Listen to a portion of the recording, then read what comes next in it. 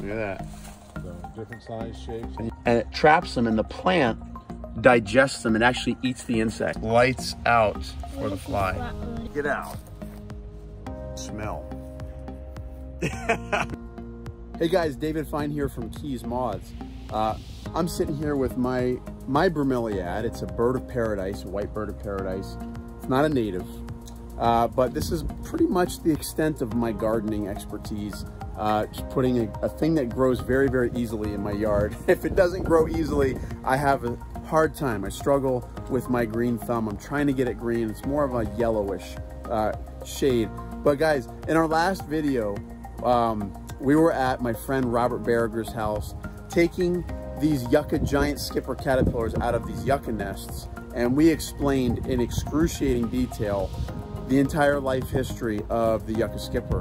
And it's a long video, but we had so much extra cool footage from Robert's house and all the things that he has going on that we decided that we would make a completely new video and just show you some of the crazy things that he has growing in his house up in Okeechobee, Florida. So actually Loxahatchee, Florida. So guys, check out this video as we go and explore all the things that Robert Berrieger has growing in his house. And it's a lot harder to grow than this bird of paradise flower. So check this out, guys. Oh, by the way, don't forget to like the video, subscribe, hit the bell for notifications, because we're gonna get you more videos like this when we post them. This one's a little out of the norm, guys. It's not so much about butterflies as it is about what cool things and cool ways you can use your property to grow cool stuff, grow some produce, and farm things even in urban South Florida. So guys, check this out.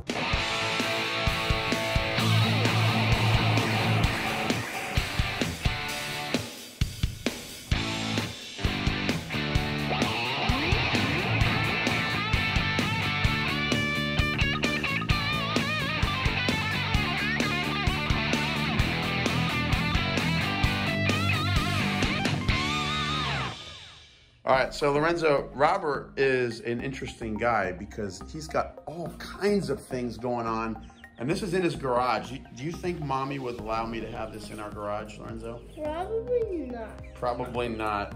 Well, he has a lot bigger of a garage than we do, but Robert, what are these guys? These are black Australops chickens we hatched from the flock out back. All right. I have a few chickens that I have that I use Eggs, in right? rural Loxahatchee to get eggs from. Rural Loxahatchee. And it works out okay because I have a neighbor that comes down and purchases all my extra eggs, so they pretty much he pays for all the feed for them, so I get free eggs. Free eggs, and it's fun, I'm sure. Yeah, oh, it's fun, yeah. Cool, man. All right, we're going to go get one more. Crush that leaf and tell me what it smells like.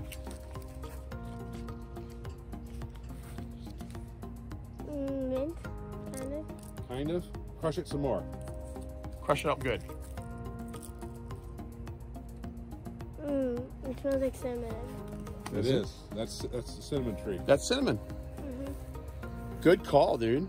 And I wish cameras could smell. No, they don't. But this is a cinnamon tree. Yeah. How cool is that? And now, how do you actually get the cinnamon powder? Is that from the? That's actually, you come in here during the summer and cut off a branch like this. Okay. And then peel off this outer bark, and then you, the outer bark will come off, and you actually got the cinnamon is a bark, the inner bark. The inner bark. So the powder that you get is the ground inner sticks. The inner bark, the ground sticks of this tree. That's the reason why when you actually go to the store and buy cinnamon sticks, they're kind of rolled up. Oh. Up here, they'll dry and roll. Cool. Cinnamon tree, Lorenzo. What do you think? That's cool. Was that a neat little surprise? Yeah. You ever think cinnamon would come from a big tree like this? No. Well, you like your bromeliads. Oh, there's a polydamas there. Pineapple. Those are all pineapples. Pineapples. Yeah, look, Lorenzo. Check it out. You can do all kinds of stuff with your property, from growing pineapples to giant skippers. Oh, cool. Ginger, if you're interested. Ginger. With ginger. All right. looks like squash of some sort. Yeah, you see there's why we have moth problems. Yep. All that damage is done by a moth. Oh, moths. Yeah, I know. Moths get a bad rap. And I guess in this case, They deserve it. they deserve it. Cool. And what do we got here? That's an, is that an avocado? Huh? Jackfruit. Jackfruit. Got it. Okay. And this is is this a broadleaf oak? This is a Shermark oak, I believe. All right. It's one of the few that you can actually grow in Florida. That if you look right up here, it's actually got the spiny, the deep lobe leaves on it. Yep. So they're kind of hard to grow in. But some of the Himalayan that we get down here. So chocolate, Lorenzo? You want to see how chocolate comes? What? Robert, check this out. Show us what we got here. This is one of my chocolate trees. Here's a chocolate pod that's ready. Yeah. A green chocolate pod right there before it starts getting things. Yep. This tree does not have any flowers on it. Here's a younger pod. There's some younger pods right through Oh, look at that. Chocolate, chocolate, chocolate. Right. And I see some old pods down the bottom. Yeah, that had fallen off. I didn't get it harvested in time. Sophia would be very upset with that because she is a big chocolate fan. Yeah. So if you, we can actually go back and look at the other one, but we may be able to see some chocolate flowers. At Butterfly World, my tenure there, we had some chocolate plants and those. Oh, look at the pitcher plants. Lorenzo, guess what these are? I just said it. Pitcher plant. And do you know what is special about a pitcher plant? They look like a pitcher. Yeah, but also. This one's a really neat one. You can see it's got the spines on the lid there. Oh yeah. So Lorenzo, check out, the pitcher plant has a smell that attracts insects.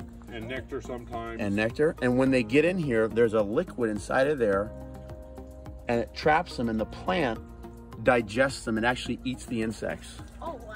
So it's actually kind of like a predatory plant of sorts. And you got some different pitcher plants here. Yeah, those are the there's four different Nepenthes here. Oh, how cool is that? Yeah, so you see this is a different one as well. Look at the pitcher plant. And now they smell. No, there's no smell. There's no smell. Mainly nectar. They It's got nectar. like the sweetness there. Cool. But this one doesn't really have its good pictures on it right now. Oh yeah, there's a big one. There's a big one in there. Oh, that's a baby. It's a baby. There's some a mango tree in full bloom, guys. These are baby mangoes right here. And there's a bunch of flies and wasps and things that are pollinating. Give us our fruit, guys.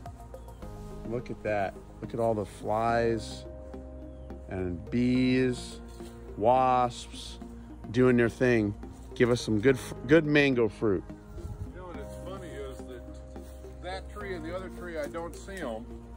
But the other mango tree over there, when it blooms, I get Adela come to it. Do you really? That's the only butterfly I ever see on it. It's the Adela. They like it. But here are the flowers, chocolate Oh, flowers.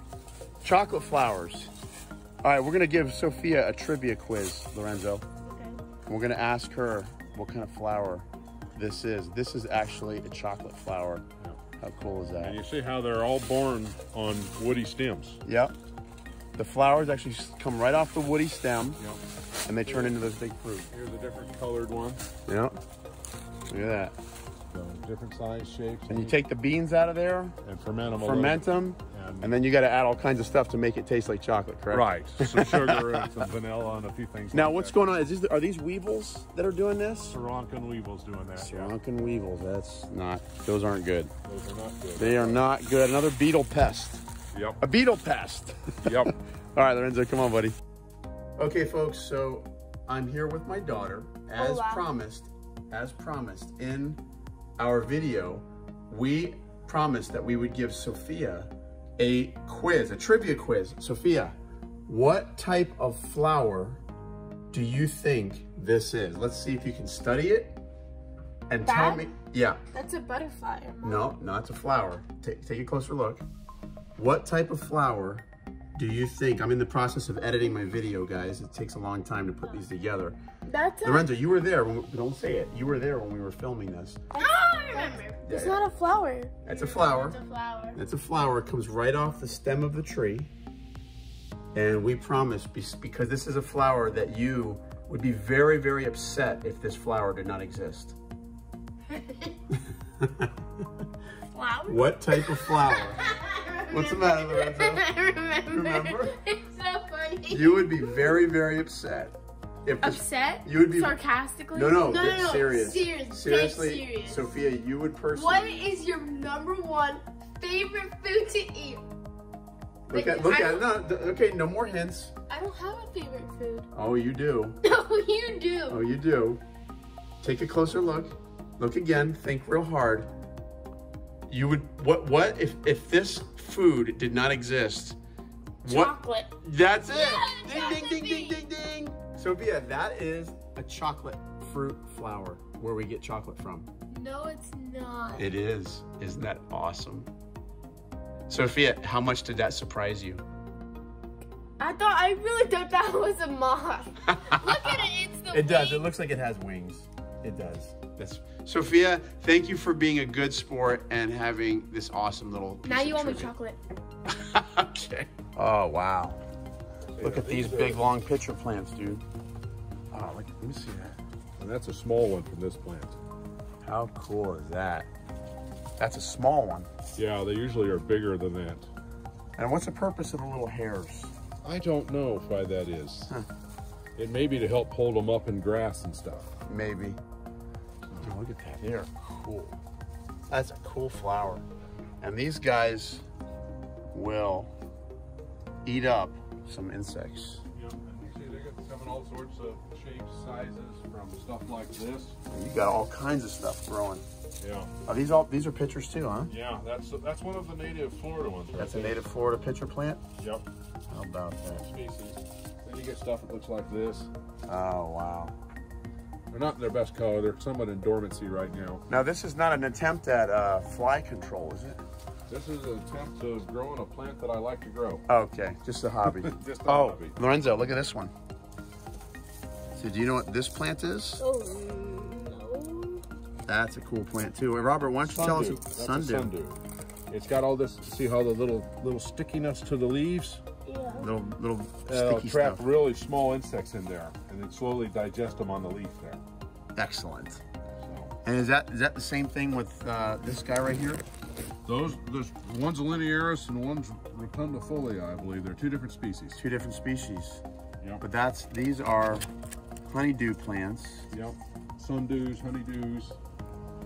Oh, so cool. He's got all the predatory plants. Yeah. That's fun. You don't have a Venus flytrap, do you?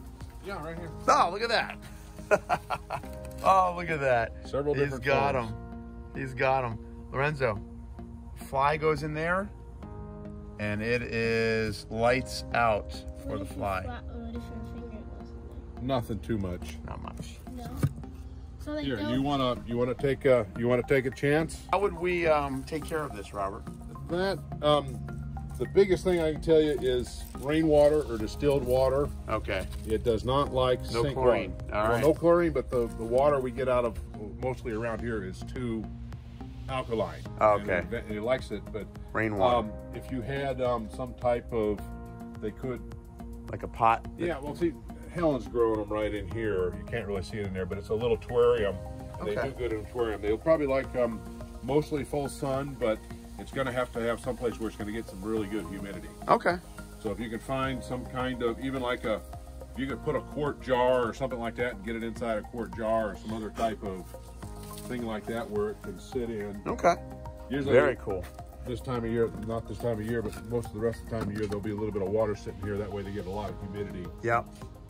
But And so now, and they don't need insects to live, right? no, they don't. They do better when they have some insects to live, but they catch, even if you look down some of these bigger ones, that there is a little bit of, even now that there's a little bit of insects down there. A little insect life down there. Right, or a little dead insect life down there. Dead insect, the remains of insects. How cool. Oh, yeah. And if we cut that off of the bottom and dissected it, you'd be surprised how many insects you find in there. All right. So. Very But anyway, cool. just a few of the. Excellent. Well, thanks for showing us all the pitcher Yeah. plants and stuff. That's very, very cool. All right, guys. So as you can see, Robert is an extraordinary guy. He's got all kinds of stuff. We didn't even scratch the surface of all the things that he's got growing. everywhere from chocolate trees to cinnamon trees to herb gardens to pineapples and all those cool predatory plants, guys. Pitcher plants, honeydew plants, and the Venus flytrap, guys. But hope you liked the video. Don't forget to subscribe, like and share the video, and comment down below what you'd like for us to do. What South Florida butterfly or moth or adventure, it doesn't even have to be butterflies or moths. We love fishing, we love exploring South Florida. Guys, if there's something that you'd like to see a video episode on in South Florida, comment down below. What would you like for us to go hunt for next down in South Florida? But guys, hope to see you next time. Let's get out there and enjoy South Florida. Take care.